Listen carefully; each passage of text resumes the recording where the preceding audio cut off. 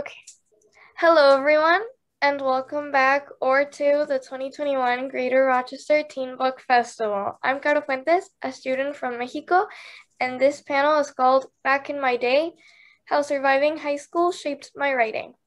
Before I introduce you to our wonderful authors, here are a few reminders. If you have a question for any of the authors, please leave it in the chat. Remain muted for the whole session, and remember that this session is being recorded. Now, we are very excited to introduce you to 4 authors. Our first author is Morgan Baden, who is an established best-selling ghostwriter. She has also taught courses at the New York University Center for Publishing. Being an avid fan of the young adult series, The Babysitter's Club, and a collector of old YA novels and teen magazines, she has a lot of resources on the high school experience. For our second author, please welcome Lyga, who has published 24 novels of various genres, working in both comics and young adult novels, bringing intriguing and inspiring ideas to the high school audience. He graduated from Yale with a degree in English. The two are married and live in New York City with their kids. Next, we have Erika Moen, a freelance cartoonist. In addition to creating comics for well over a decade, she regularly teaches guest lectures on the subject in high schools around the US, giving her insight not only to her high school experience, but today's generation of students as well. And last but not least, we have Matthew Nolan, who has been helping make sex education comics for 5 years.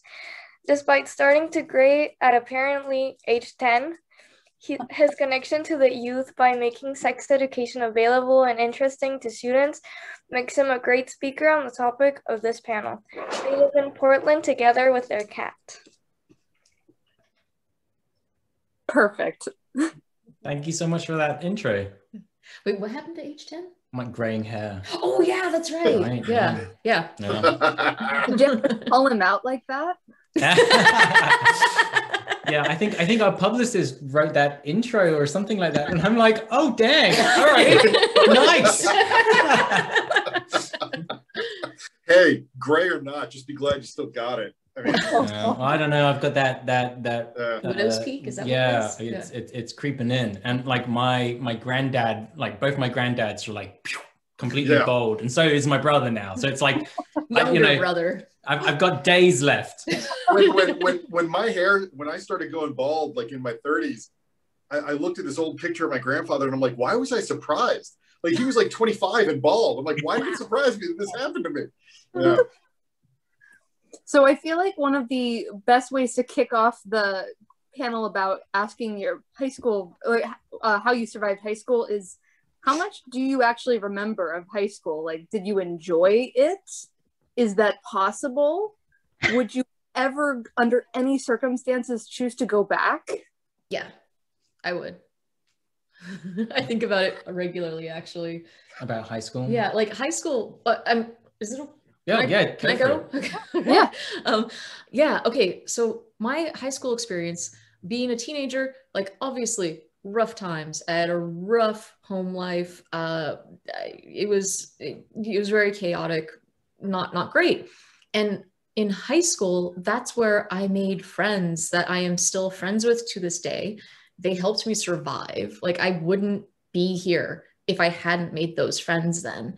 And the teachers I had, I'm Instagram friends with a good number of my old high school teachers. And like they went out and got my book on their own. I didn't even like make them or anything. They just were like, I got it. And I'm like, really? Oh my God. And I met really incredible life-changing people in high school, both my age and my teachers. And my teachers were so good. They introduced me to thinking about how to write and how to write autobiography, how to write memoir, how to write fiction as well. It was you're getting goosebumps. I know. Thinking about high school. Different strokes for different folks. I know it's a different experience. Unless it was like a time travel situation where I could go back and invest in this Bitcoin, Matt Nolan, Bitcoin. I don't know if I would go back. It'd be one of these things where, and I don't know if I have much memory of high school that I enjoy going back to. You know, our memories are weird things, and they like to fixate on the bad. So it's very tough to remember all of the good, positive things. And I know there was lots of that, but it's not where my memory goes straight away when you ask that question. When you ask that question, I'm just like, high school, I can't go back. Don't make me go back. But yeah, I'm not sure. How about you guys? Yeah. Well, Barry and I had very different high school experiences. Obviously, we did not know each other in high school, but we always joke that if we were in high school at the same time, we would not be friends.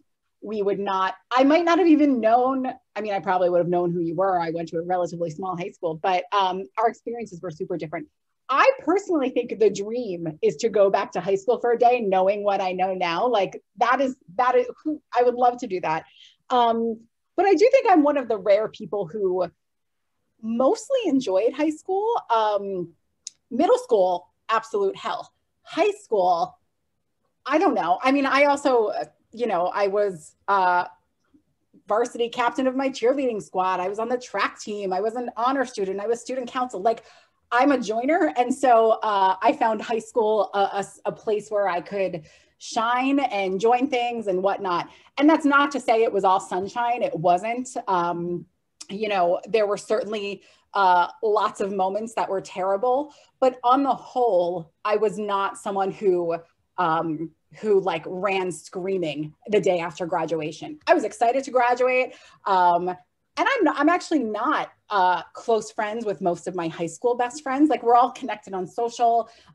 There's one or two that I'll see maybe once a year, you know, outside of a pandemic. But you know, but despite that, like, I don't know, there were a lot of valuable lessons I learned in high school, a lot of great experiences. And overall, like I mean, it's like that Drew Barrymore movie. I would absolutely, in a heartbeat, go back to high school for a day or a week, just to sort of get my ear on the ground of high school these days. You know, I'm not sure I belong on this panel because I'm not 100% sure yet that I have survived high school. I think the jury is still out on that. I did not enjoy high school at all. I think one thing, you know, when people talk about would you go back, would you go back?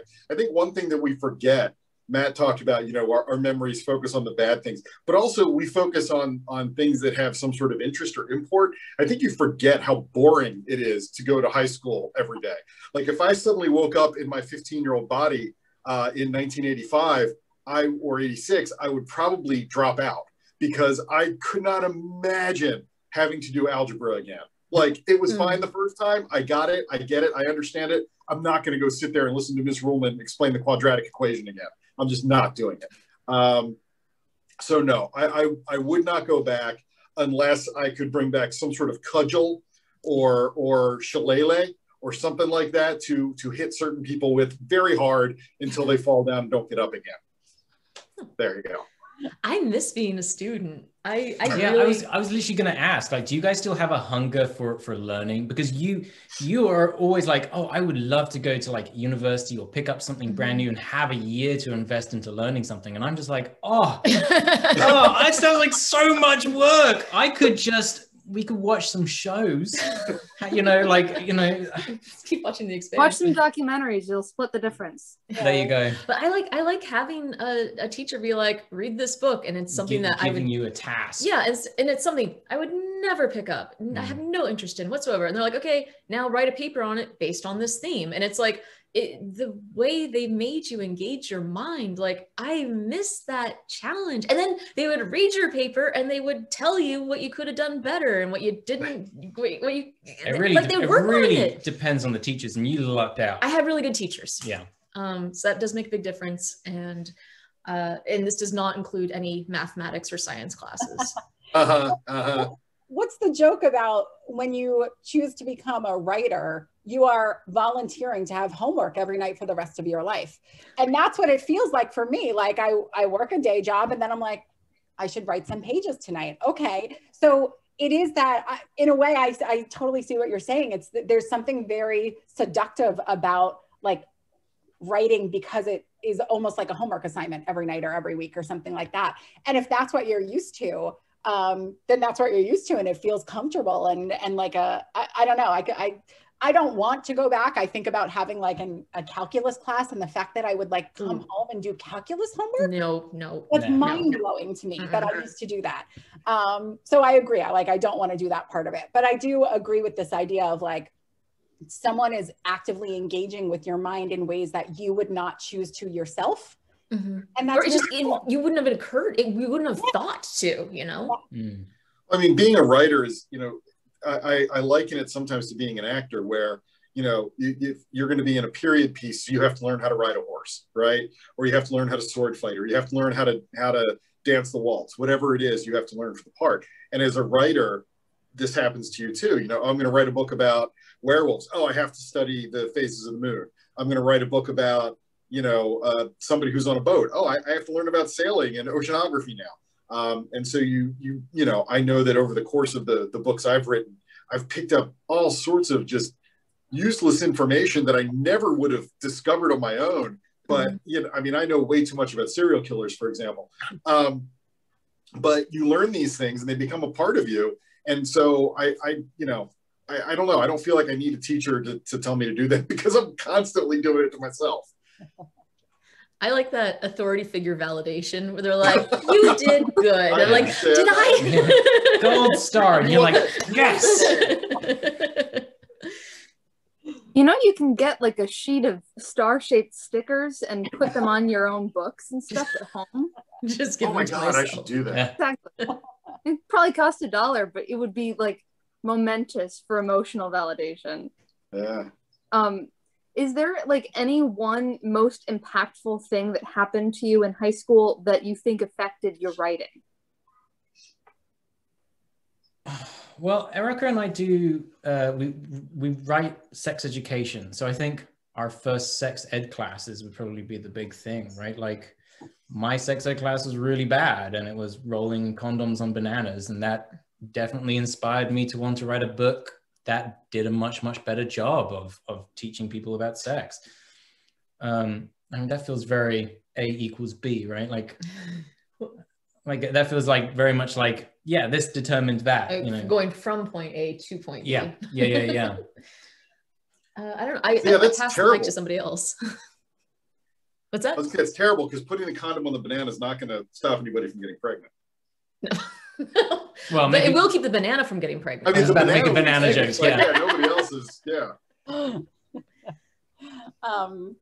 I have so I grew up in a seaside resort town. So in the summer, it's an island, and so in the summer there's a lot of people, and in the winter they turn off the traffic lights and tumbleweeds blow down the island. And there's I mean, my elementary class, there were 11 of us and one of them was my twin. So there was really only 10 of us, you know what I mean? And I think that concept of like there are the locals and then there are the tourists has always played a part in my writing. I set a lot of my books in, Barry's probably going to laugh, like in a resort town in New Jersey, you know what I mean? Just because that element of insiders versus outsiders, I think is just always going to appeal to me. How about you, Bear? For me, the biggest thing that happened for me in high school, as far as writing goes, was at the end of high school when we did the graduation ceremony, and they're giving out awards for various subjects. And like I got the social studies award, and I got the science award, and I got the English award, and they were going to give out the creative writing award. And here's the thing: at the time, you know, nobody that I knew was a writer. Nobody that I knew was writer adjacent. And so everybody, literally everybody in my life was like, "Oh, you want to be a writer, but you know, make sure you do something else because you know, writers are going to starve." Because they couldn't, you know, they weren't trying to beat me down, but they just couldn't conceive of a world in which you could do this. And so I remember, you know, I was like, all right, well, you know, I'll go to college and I'll become a lawyer because I know there's a lot of lawyers who also write books on the side, and I'll do that. So I remember sitting there and I already gathered up some awards, and then they got up to do the creative writing award. And the Miss Bonica, the teacher in charge of the English department, talks about creative writing and blah, blah, blah. And she goes, and we're giving this award to a student who says he's going to college to be a lawyer, but those of us who taught him know he will be a writer. And it was literally the first time in my life that anybody, especially an authority figure, like you were saying, anybody acknowledged that it could even be possible. I thought you were going to say the award went to someone else, and I was like, "That is a no. It was kind of embarrassing. I had a big stack of stuff when I walked off the stage, but that was very meaningful. So that was certainly the most significant thing that happened in a writing sense for me as a kid. For me, it wasn't just one individual experience of this, but I went to a really cool school, and a lot of my teachers would let me do final assignments in the form of a comic. And so like in my math class, we had to do a thing about the Pythagorean. You got to do a comic on math? Pythagorean theorem. Yeah, Nice. there we go. I think, or in the Brownian motion thing, and whatever, obviously did not stick, but I remember I got to do a comic explaining it. And I had multiple classes where they would let me do a comic as my final project, which wasn't like, everybody do what's in your heart. Like I got special permission for it. And to have my teachers let me do that and encourage me to do that and give me positive feedback on that. And I still like my comic would have to still fulfill the requirements of the assignment. So teaching me to use comics to communicate specific points. So yeah, That's a really good answer. And all of your answers really have been going to show how important it is to have supportive teachers around to help the students actually develop what they want to do.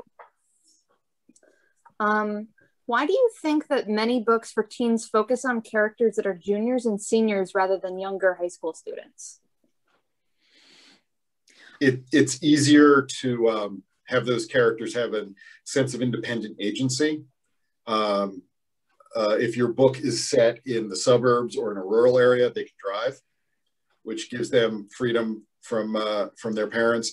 If it's set in a city, they have more latitude to wander, take the subway, take buses, whatever. Which is not to say that younger kids don't do those things or can't do those things, but it's just easier. It's just easier to give them that sense of agency. I mean, it's something I think about whenever I'm coming up with a new character. I decide, like, within this age range, where does this character fall? And it's like, what do I need this character to be able to do? And perhaps more importantly, what do I want them not to be able to do that they may do anyway? If you have a 17-year-old driving to school one day, that's one thing. If you decide your 13-year-old main character is going to drive to school one day, that's a whole different story. There's also, I think, some more iconic milestones that happen in senior year that are really helpful to structure a story around. At least in my real world experience, like every grade could go to homecoming. Great, the homecoming dance. But we only had a junior prom and a senior prom. So like especially if you're writing a contemporary book set in, modern day, the modern world, I always find it really helpful to have those kind of iconic moments, maybe, a graduation or something like that. And also if you're writing realistic books, I think for me, there's something, it just feels better to have a 16-year-old or a 17-year-old be exposed to alcohol at a party in the book rather than like a 13-year-old or a 14-year-old. It just feels like you're going to get that pushback maybe if you set the character too young. Not that it doesn't happen, but I don't know, maybe it's just a comfort level within me. But I think it also says a lot about that character, right? Like if you have a 13-year-old who's getting exposed to alcohol at a party, they're going to have a very different reaction than say a 16 or a 17-year-old, right? Somebody a little bit older. Like it lets you have they have a little bit more experience. They have a little bit more by which to go on. The younger your character is, the more sort of flexible and soft and pliable they are. And the writing isn't as interesting as when they're older and they've made a few more determinations about who they want to be or how they would react to something. So you have a little bit more of a structure and a little bit more of this character wants to act in this way. Whereas when they're younger, it's so much more explorative and so much more flexible, and the characters are a little bit less determined. I don't know. Oh, sorry. No, I was in our case, because we're doing a lot of sex ed stuff. It's just more comfortable for everybody if we're working with older teens. Yeah. Life is life, but it's easier for. We're writing when sex and sexuality, normally become part of somebody's life, and that's normally in the later teen years. That's where we focus. So all the stuff I was saying a minute ago, I haven't actually written deeply about fiction or anything like that. We haven't done any fictional young adult stuff. Barry and Morgan are the ones to ask. Their answers really clever. Yeah. Mine's down here. Yeah. No, I think that was a super great point. I think overall, there's sort of, it's sort of known in the industry that there's a dearth of younger YA books, right? It feels like there's really solid, amazing middle grade options. And then there's YA, and most of the YA skews older, right? Like 16, 17. I've certainly seen in the industry that there's been pushback about like, well, where are the YA novels for the 13, 14-year-olds or 12, 13, 14? And I also want to add that I think maybe one of the issues too is that the span between 13-year-olds can be huge. Like I know a 13-year-old who still plays with Barbies and is, a young 13, and then there are much more mature 13s. And so I think that's a really tricky bridge to cross too, is if you're writing a book about a 13, 14-year-old, I don't know, a lot of 13-year-old readers are going to be like, this is just like me and my friends. But the other half are going to be like, who is this person? This is nothing like me and my friends. That's why the one question I hate getting above any others is what age is your book for? I'm like, I don't know. Who's the kid? Yeah. If it connects to you, it connects to you. Right. Yeah. So the next question is for Barry. What age is your book for? Bye.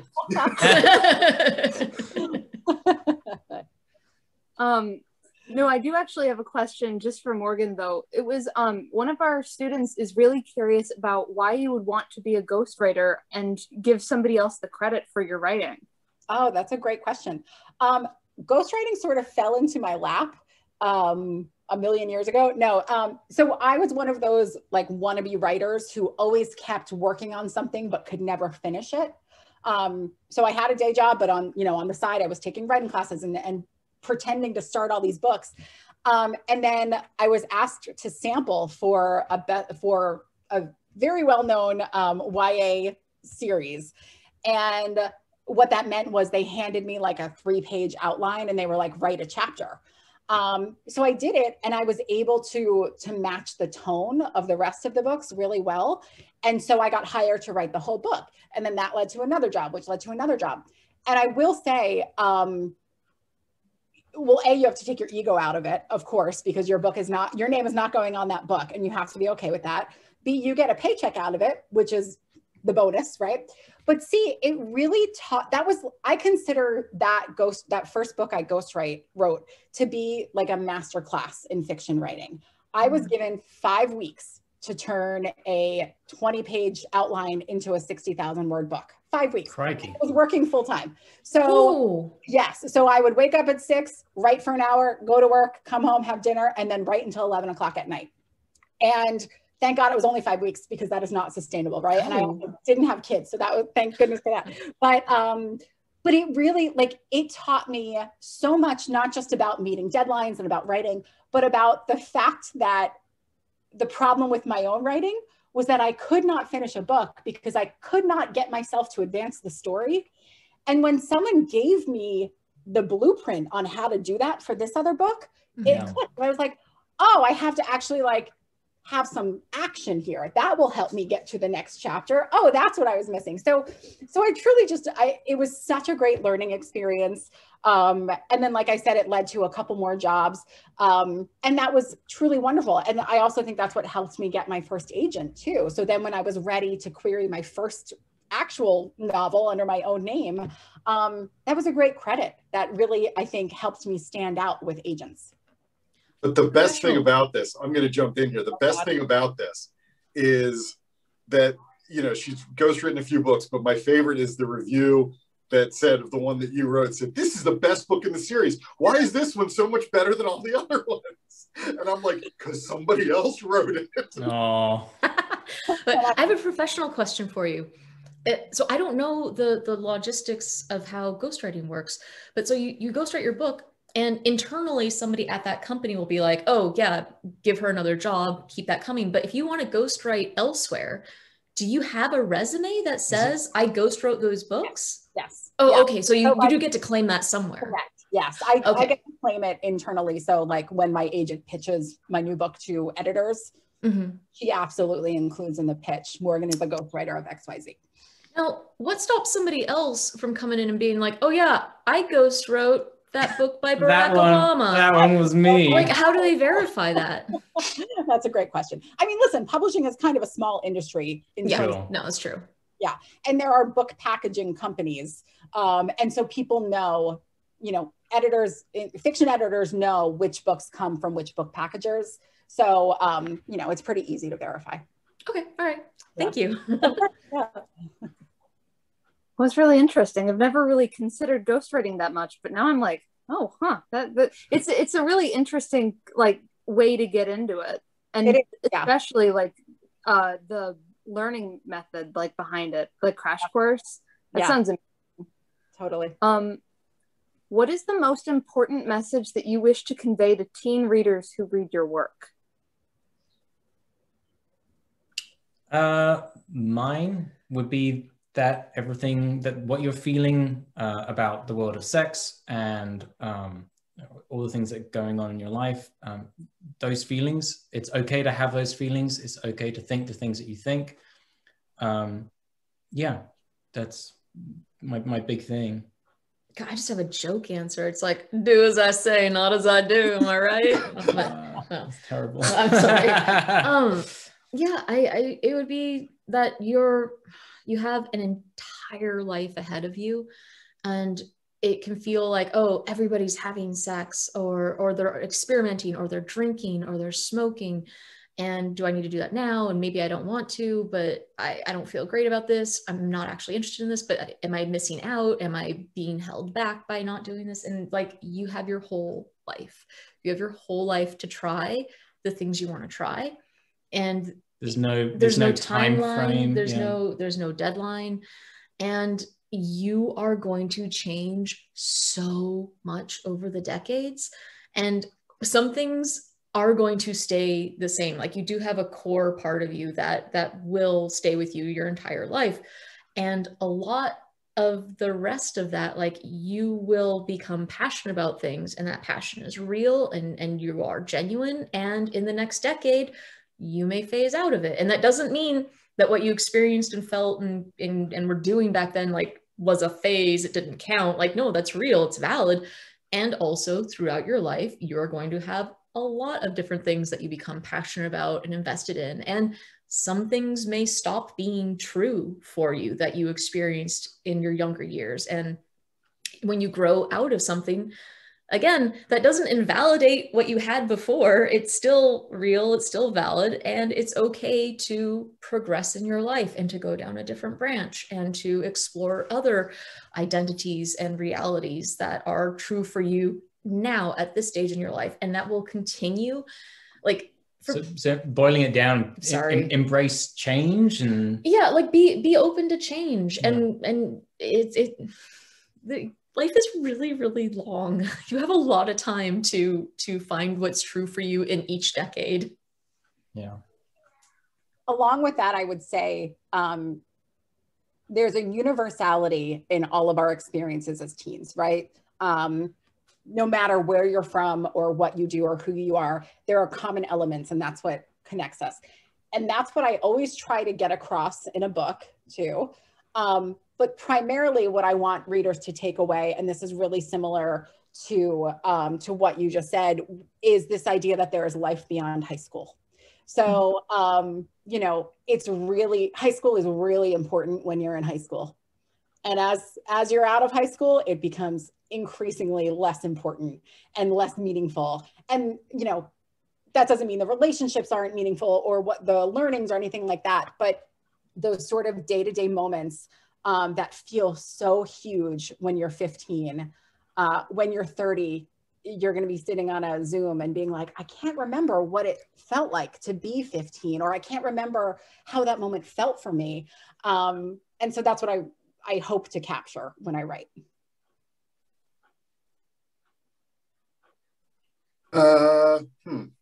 You know, I generally don't think about the reader a lot. I think one of the primary reasons I write is because I've always said that the world would be a better place if everybody spent 5 minutes a day just trying to picture the world from somebody else's point of view. So that's what I aim for in a book, is I want you to read the book and see the world through somebody else's eyes for however long it takes you to read that book. And that does not always mean that I want you to agree with that person. It doesn't mean I want you even to identify with that person or to think that person is good. It's just valuable to think about the world from a different perspective, no matter what that perspective is, because it opens you up to thinking about it from many perspectives in that case. So I would tell a teen reader who's looking at one of my books, it's not about you. Don't go into it looking for, don't think of this book as a mirror, it's a window.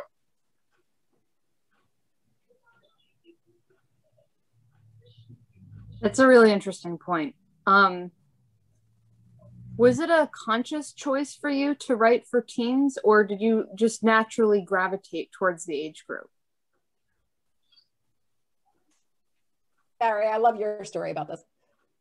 I mean, until a couple of years ago, I thought I was still 15. I would wake up in the morning, look in the mirror, and sort of, you know, have a jump scare there, because I was like, where'd the hair go?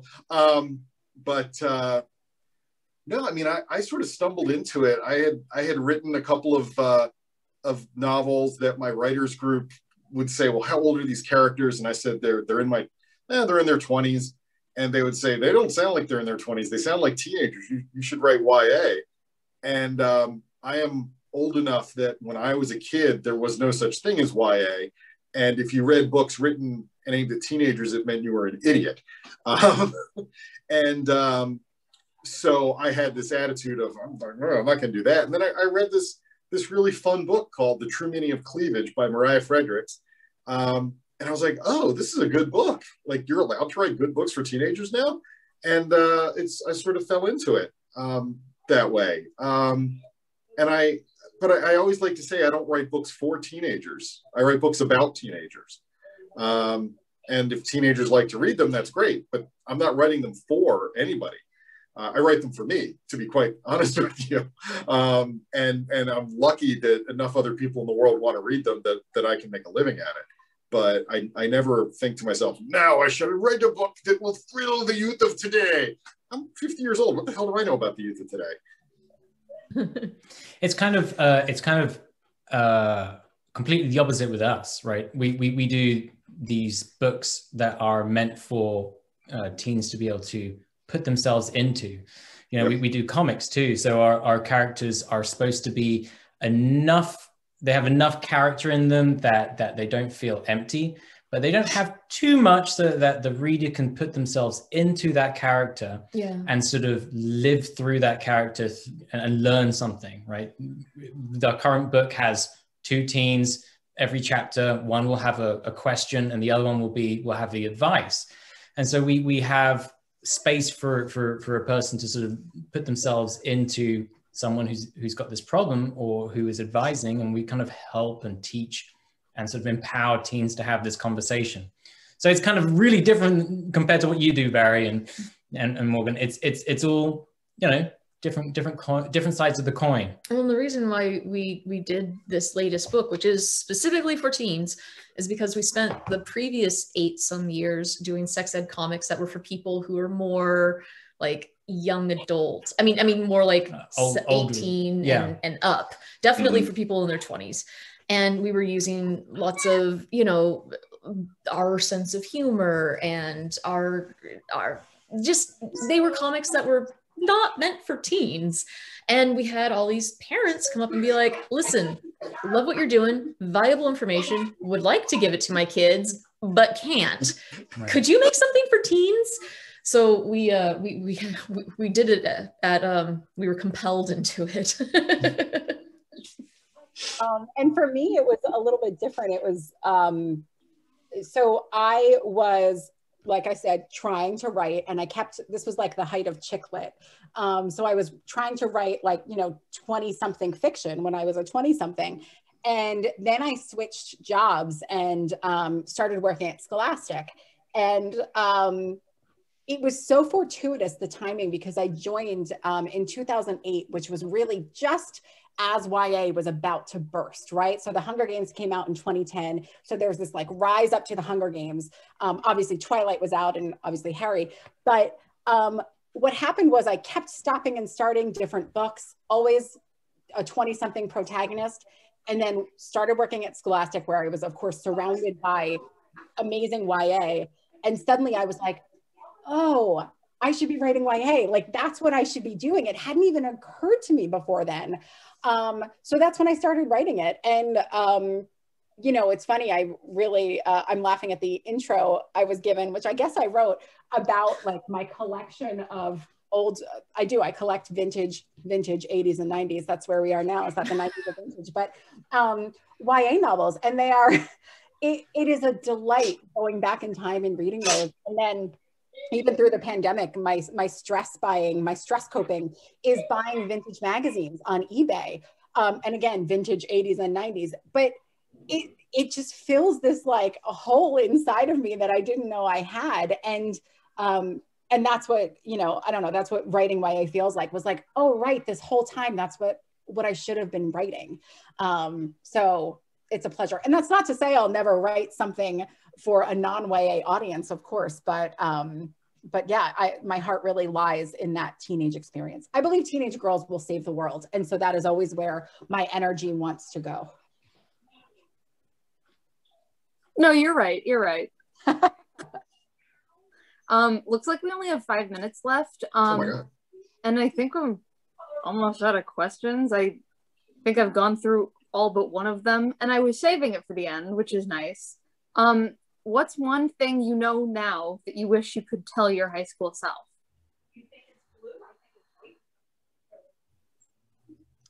Take up space. I was talking about this a little bit in the last panel. I think this generation of teens in particular are emboldened and empowered to take up the space they need to make their mark on the world. I don't think previous generations were, on the whole, obviously broadly speaking, necessarily aware of the power that they hold, that we held. And so I don't know, I think for a lot of us, being a teenager is about compacting ourselves so that we're not making waves, or we're not offending people, or we're certainly not getting attention put on us. And I think that has changed a lot. And so I don't know, I just want teenagers to take up the space that they want to take up, however comfortable they are with that, however big or small that space is. Like, show us who you are, use your voice, and take a stand. I'd say use a pen name. A pen name? Yeah. Just someday there will be Google, and it would just be nice to have a separation between have a little more you as a human and you as an anonymity. Yeah. Embrace anonymity. Yeah, use a pen name. Mine would be to say again, it's the same note I said before, so I didn't want to say it again, but you know, things are going to be okay. It's okay to feel the things that you feel. It's, you know, things, I don't want to say things will get better, because that's not always true, but it is a feeling that I want to try to get into more people's heads, that you know, it can get better. You know, be hopeful, be positive.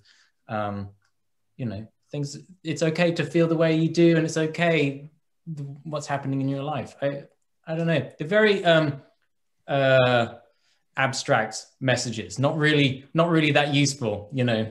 But no, I mean, I would, if I could talk to my teenage self, probably two things.